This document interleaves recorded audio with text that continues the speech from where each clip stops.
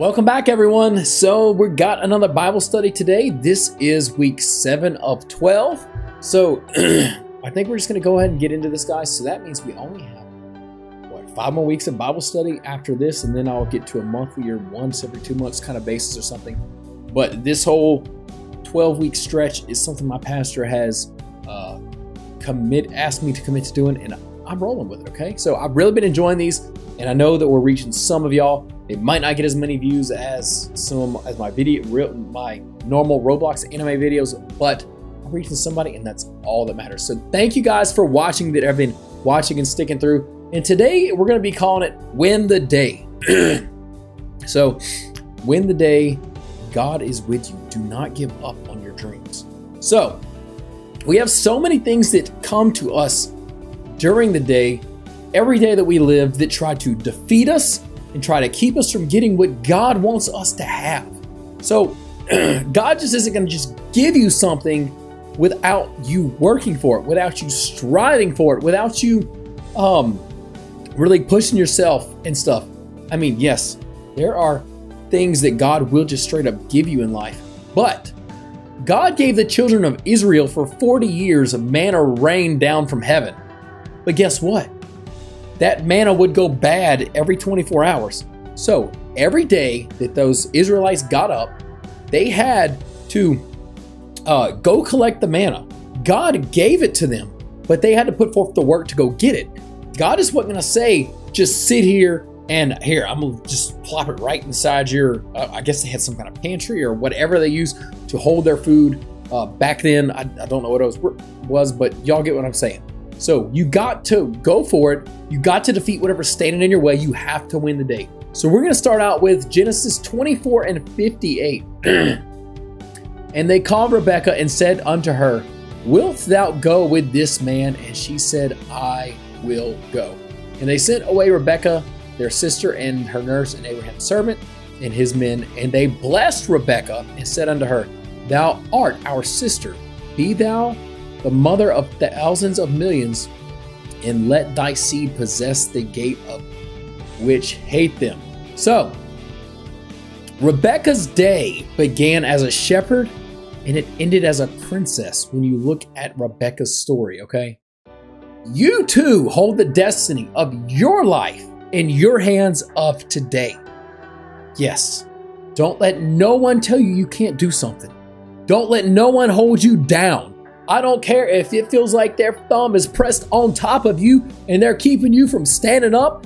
You better get your strength together and you better get up, because if you want what God's going to get for you, you have to do it. You have to find that strength within, and you have to say, greater is he that is within me than he who is in the world, because that power of God is what is going to get you further than you ever thought possible. Yes, God's going to give you the ability, but you have to have the want, and you have to have the drive to go and get it yourself. And once you get that stuff and ready to go get it, say, God, I'm ready to pursue, I'm ready to take over, and I'm ready to recover everything that the devil stole from me. And God will give you that power to get it.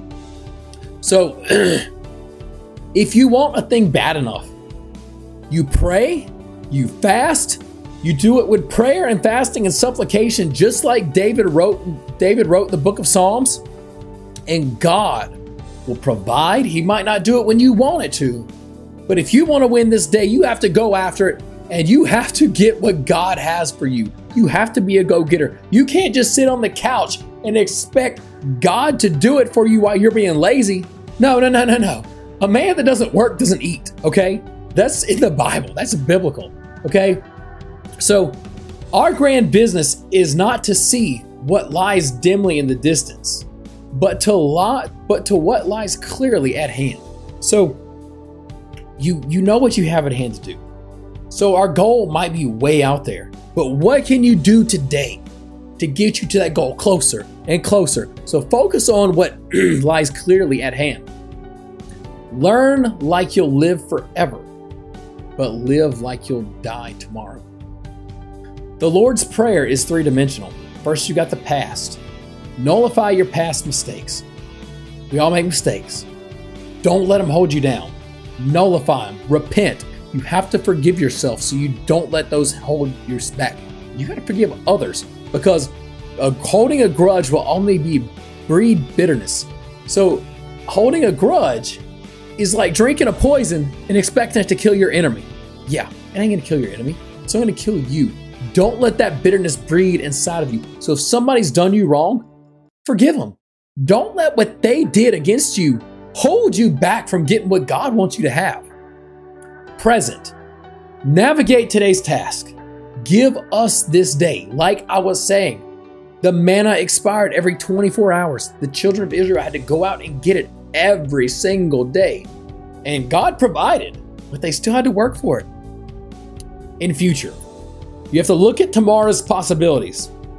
Lead us not, okay, into temptation, but deliver us from evil. So, one, you have to bury your dead yesterdays. You have to own the pain so the pain does not own you. That's what I'm talking about. So people are going to hurt you along the way. There is no doubt about it. You will get hurt. But are you going to let that hurt keep you from getting what God wants you to have? I'm not letting it happen to me. There's been so many people in my life that have hurt me and they're going to continue to hurt me. But you know what? I just smile and I say, I forgive you. I may not do it audibly. I may not go straight up tell them, I forgive you. I do sometimes. But you know what? In my heart, The moment they cross me, the moment they do me wrong, I give them forgiveness.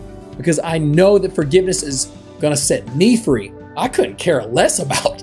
This is going to sound pretty bad, but I couldn't care less about if my forgiveness sets them free, because they can only be set free by forgiving themselves to a certain extent. Yes, my forgiveness might hold them back, but if they don't want it, I don't care.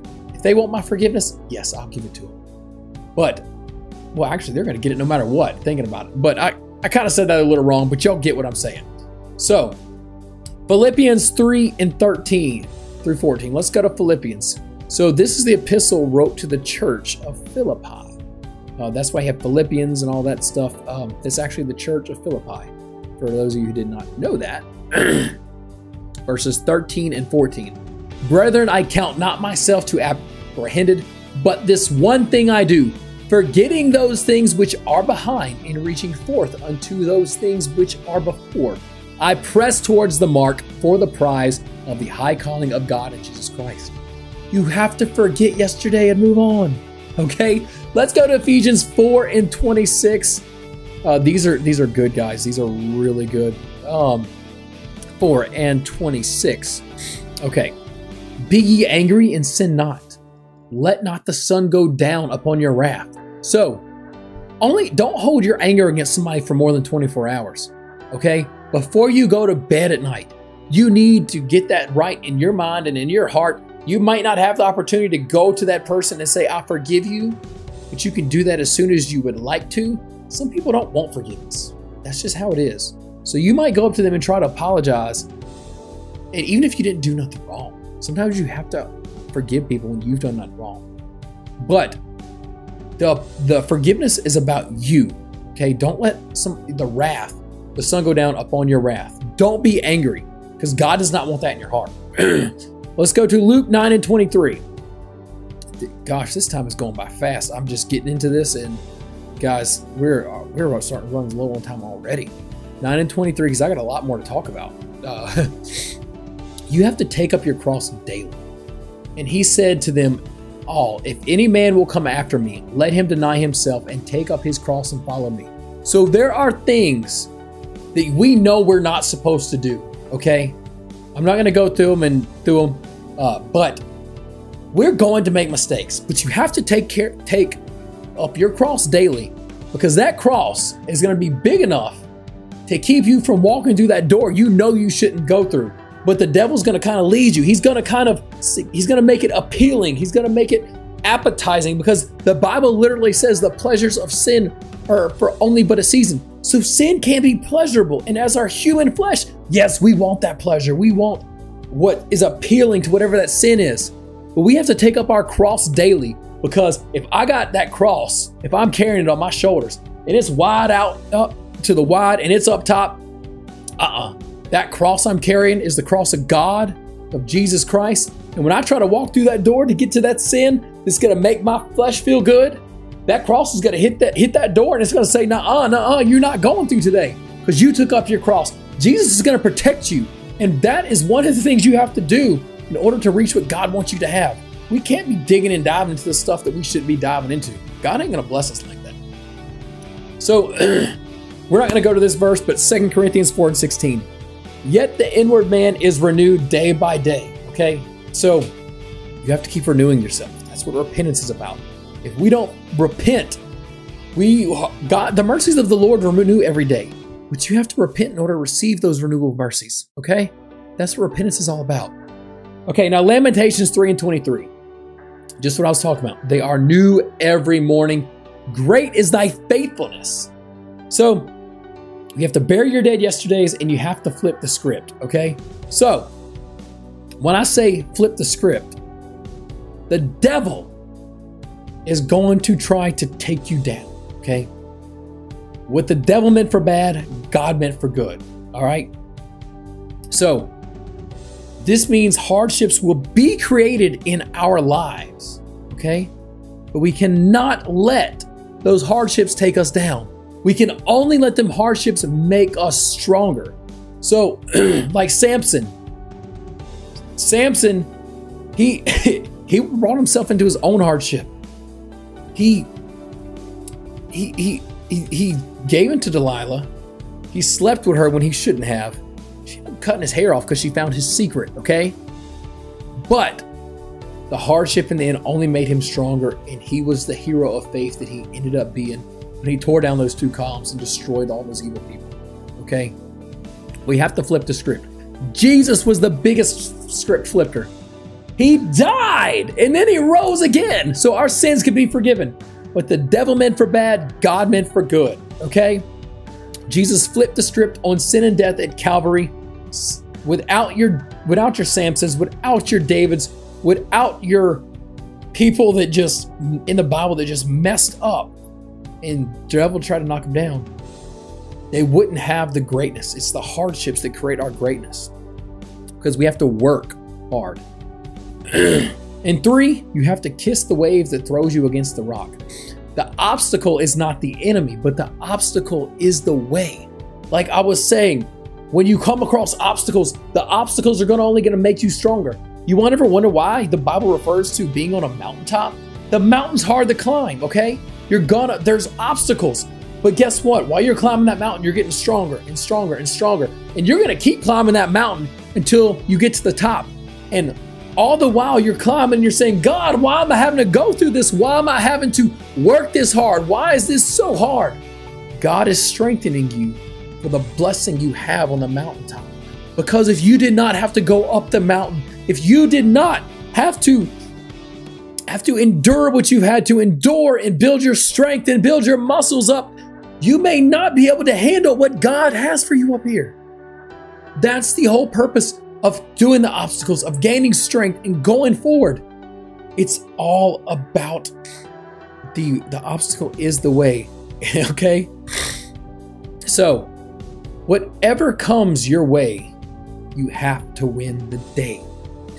It's our greatest trials that propel us to our destinies, okay?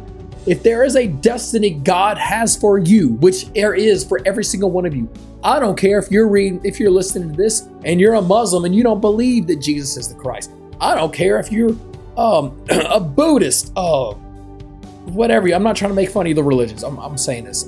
I don't care what you believe and who you are. I don't care if you're an atheist, okay? Jesus Christ died for all of us, no matter who you are, okay? And he rose again for our salvation. And he wants to bless you, okay? It doesn't matter who you are. But if you turn to him and serve him, the devil is going to fight you because he does not want you to get what Jesus has for you, okay? I want to make it clear. I wasn't making fun of any religions right there. I just want to say, I don't care what you believe. Jesus Christ is for you. He is for you. That is what's so great about the love of Jesus, because it doesn't matter who you are, what you've done, what you believe. He is for you, okay? And he wants to give you to your destiny. Whatever comes your way, you have to win the day. You have to win the day. You have to keep pushing. You have to keep going. You have to win the day. And every time you win the day, you're going to keep making it closer and closer to what God has for you, okay? Guys, oh gosh, I could just keep going on forever. I feel the Holy Ghost right now. But thank you so much for tuning in for this Bible study, especially those of y'all who made it all the way to the end. Guys, again, we'll be doing some more. Thanks so much. Thanks for watching, and God bless you.